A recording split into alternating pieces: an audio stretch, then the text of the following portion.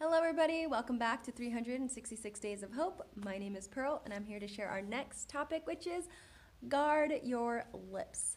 In Proverbs 13:3, it says, "Those who guard their lips preserve their lives, but those who speak rashly ruin it." And I think that this is a great principle to adopt in our life, making it a habit to try to refrain from responding too quickly at things because sometimes it can not go well for us.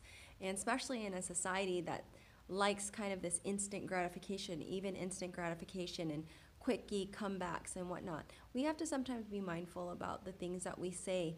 And we're not, I'm not saying that don't have a right to speak your mind. It's not that, but it's prejudging a situation or prejudging, a conflict and not really listening to the person and hearing them out before you create a rebuttal. Sometimes that can cause more stress in a relationship or even in a situation where you're trying to negotiate, a conflict resolution and one person just constantly, interrupts or tries to complete the sentence of the other person when they don't fully grasp what the other person is going to say. And I'm guilty of that. It's something I'm trying to practice. And under this realm of, creating good habits, I think that is definitely one to try to do. And I know for me, that's something I've been working on.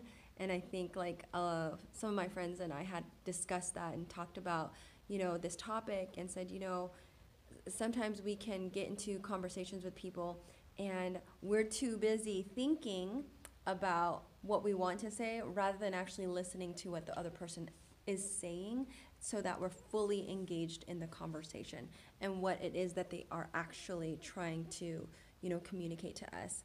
So with that said, guys, I hope this encourages you to just listen more and to hold your tongue before saying something that you might regret. And thanks, guys, so much for watching. May you live, thrive, and be healthy. Take care.